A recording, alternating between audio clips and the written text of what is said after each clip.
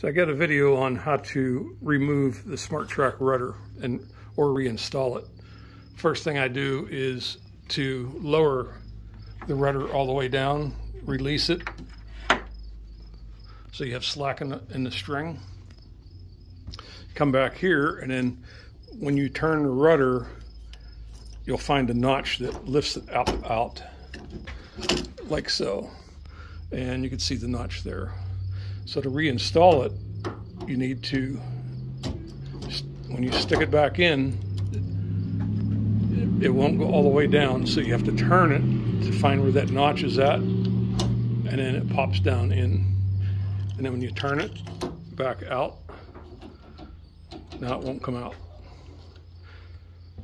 That is how you do it.